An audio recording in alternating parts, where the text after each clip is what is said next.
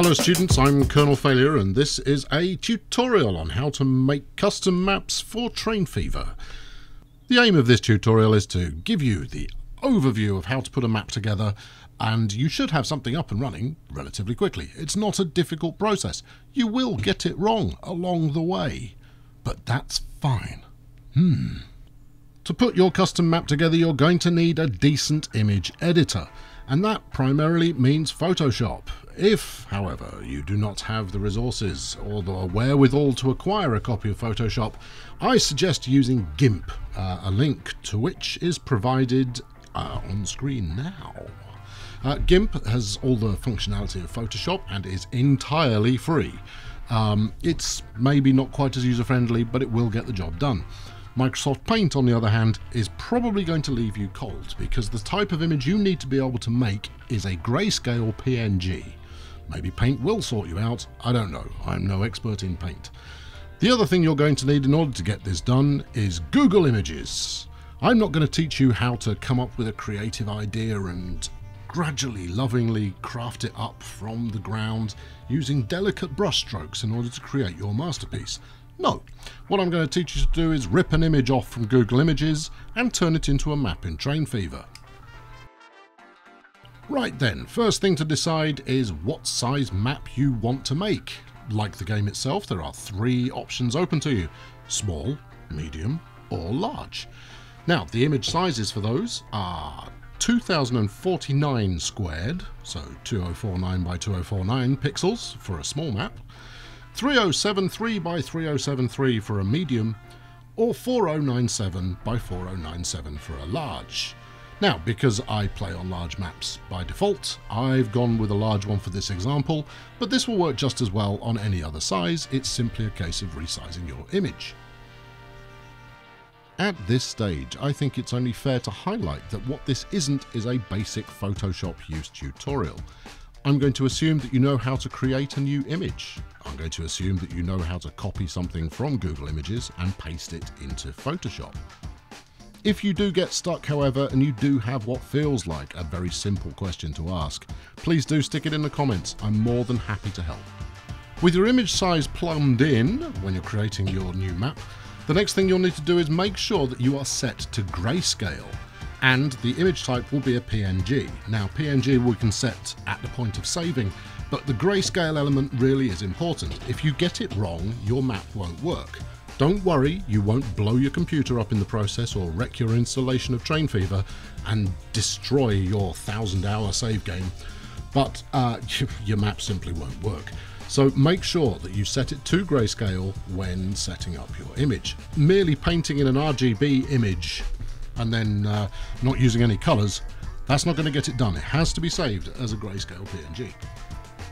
With your canvas in place, the next thing to do is to go select the image you want to work from. Now, I've started with this very, very, very simple smiley face, just to give you a reasonably good idea of how straightforward this is. So I'm not going to do anything more to it than this. Basically, I've created a circle and I've put two holes in it.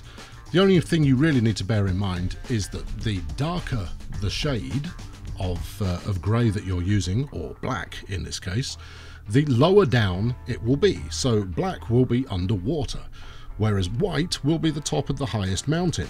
Now, I've gone with a black and grey approach for this smiley face, and we'll see that in the game now. There we go, one custom map done. And here ends the tutorial. I kid, I jest. We're going to go on to slightly more advanced things, but you can see how simple it is. Simply by putting a circle on top of the background, we've created a map.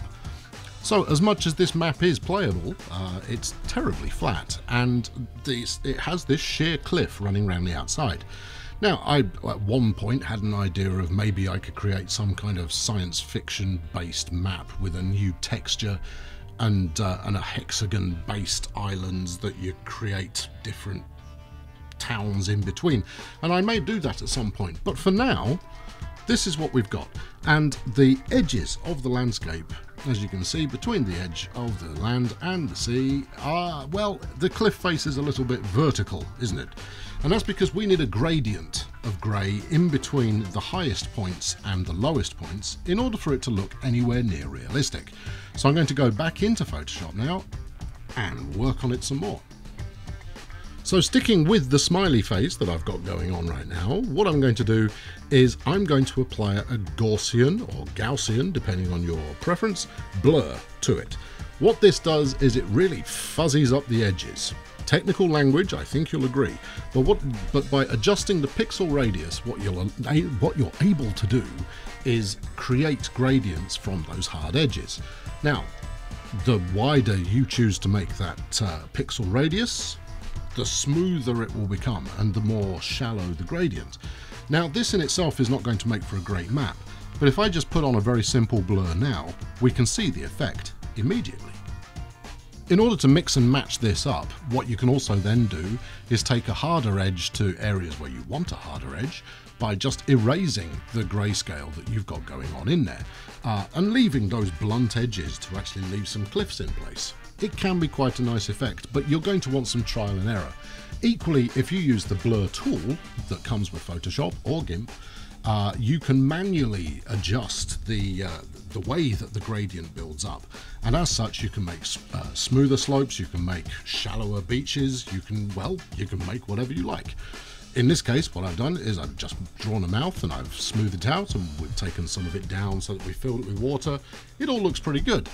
In fact, this is starting to become a map that is increasingly playable and increasingly realistic. As much as you or I may enjoy playing on a smiley face map, it's not really going to cut it. Instead, you're probably going to want to model either the town that you are familiar with that you want to create the rail network for, or an interesting landmass that, frankly, you just want to muck about with.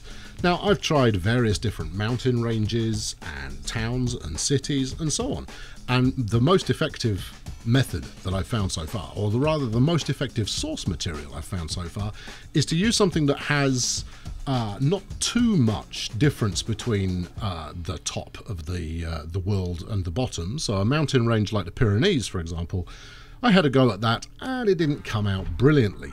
The game does not render mountains particularly well, and since you don't have control over the texture, or rather the height texture of the map, you can't dictate whether it's a snow-capped peak or whether it's covered in trees all over. So give it a try by all means, but you may end up with something that doesn't quite resemble what you wanted. In order to find a suitable image to make a usable map from, you can look no further than Google Images. Basically search for a flat map of whatever you like. A grayscale map is a good place to start. Equally, black and white is a great way to go. If the map has borders drawn in and so forth, you're going to want to simplify that map before you get started so that you do have two flat colours. Maybe more if it's got mountain ranges pre-arranged in there, but you'll figure that out as you go. In fact, it can be quite interesting to work with borders in place, but it will look a little odd when you create it and run it in Train Fever. In this example, what I've done is I've taken a basic grayscale map of the city of Venice. I've then darkened it ever so slightly in order to make the landmass not that much higher up than the sea. Now, this is a preferential point on my part, because I don't like the huge rolling hills that we've seen in the smiley face, for example. What I want to do is I want to keep this relatively flat in this first instance. Now, as I've shown with the smiley previously, what I've also then done is I have blurred the edges using Gaussian blur. I've also then smoothed it out a little bit more using the blur tool, and I've defined a bit more edge where necessary. I've merged some of the canals together in order to just make the map work. Now, this is important because you have to have enough flat land for the game to be able to render out industries, towns, and the connections between the two. If you do not have enough flat land, the game will not render your map, and when trying to load it, it will tell you just that. The simple thing to do here is just make sure that you've got lots of flat open space for the game to build, and then gradually remove the flat open space until such a time as you're right on the border between it can and can't render a map out. Here we go. After a little bit of messing around and quite a lot of trial and error, I've got a Venice map that actually works. As you can see, it's not a perfect representation of the city. Some of the canals have been lost through excessive blurring, and the water has been evaporated as we've brought the level of the sea up.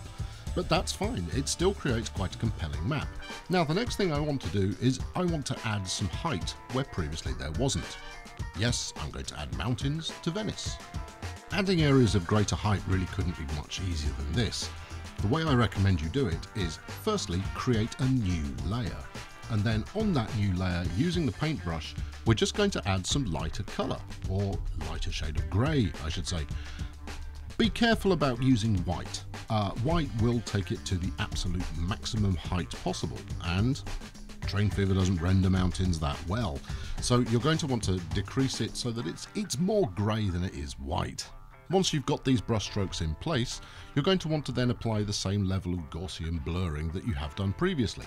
Now, you will want to experiment with this. Obviously, if you're building cliff faces or mountains, sharper edges are going to be welcome, in which case the eraser can be used to create just that kind of effect. Let's have a look and see how this looks in the game. So this first hill has come out reasonably well. One thing that actually you will notice immediately is that there are contour lines everywhere. Now this has come about as a result of me setting up this image to be 8-bit. The good news is that I can convert to 16-bit at any time I like, and that will improve the definition of my Gaussian blur. If you start out in 16-bit, you'll get far greater range of greys, and as a result you'll get smoother curves. I used 8-bit in this case in order to show off just how the gradation actually works.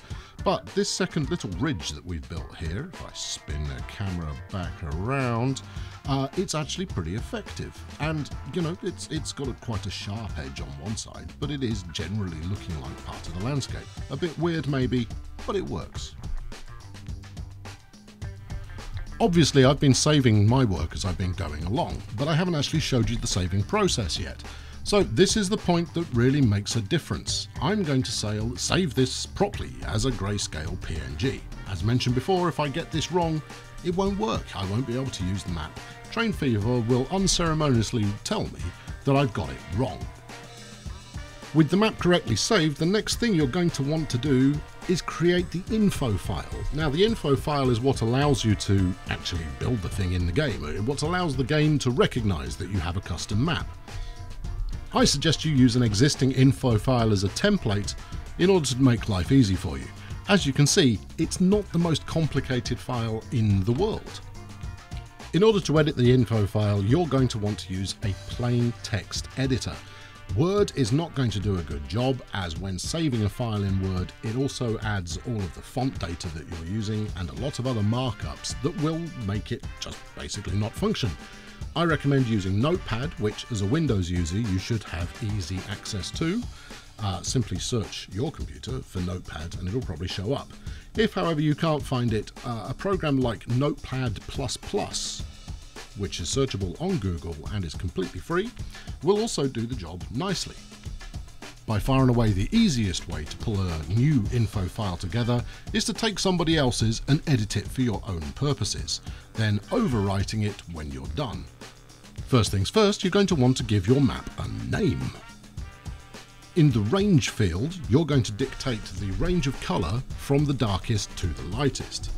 85.0 to 550.0 I found to be pretty effective. Play around with it and see what you get, but by and large, the first number should be smaller than the last. I've not actually tried it the other way around. Maybe it will break everything. Next is your description, which I keep in there in a fairly shortened fashion, largely for my own purposes so I can see what's going on, but it allows things like the Train Fever mod manager to give you a description of that map. Likewise, tags, they're not necessary, but it's worth putting in there anyway. Remember that every tag you use has to be enclosed with speech marks. With your info file and your map itself both created, you're going to want to create a folder to stick them in. Basically, give the folder the same name as the name you used in the info file. Into this folder, you should then place both the info file and your PNG map.